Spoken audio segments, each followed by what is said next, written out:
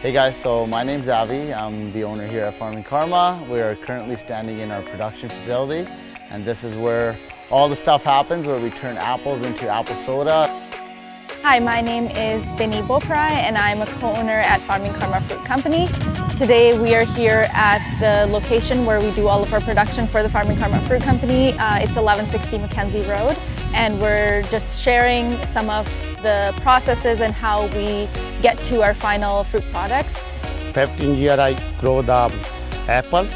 Now the marketing changed. Now we put on the cherry too.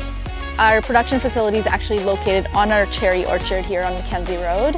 You can see behind me all of the cherries. We use the juice from these cherries to produce our cherry soda that's available in stores. Now we start the second business with the Farmin Karma Company. This one we start the new product. The name is the apple soda. All of the fruits used in our products are grown here in BC, and majority of them right here in Kelowna and on our properties. We insist on nothing but the freshest fruits for our products, and that's why we source all of our fruit locally. Everything that's used in our sodas is BC grown, most of it grown right here in Okanagan in our own properties.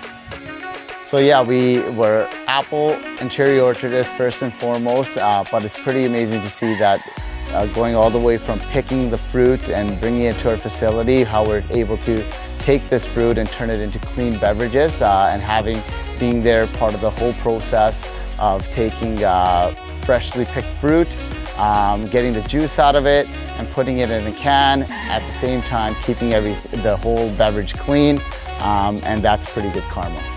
We invite you to come to our facility here at 1160 Mackenzie Road, where Farmin Karma is located, so you can have the full experience of how we go from growing fruits to our end products that are the sodas.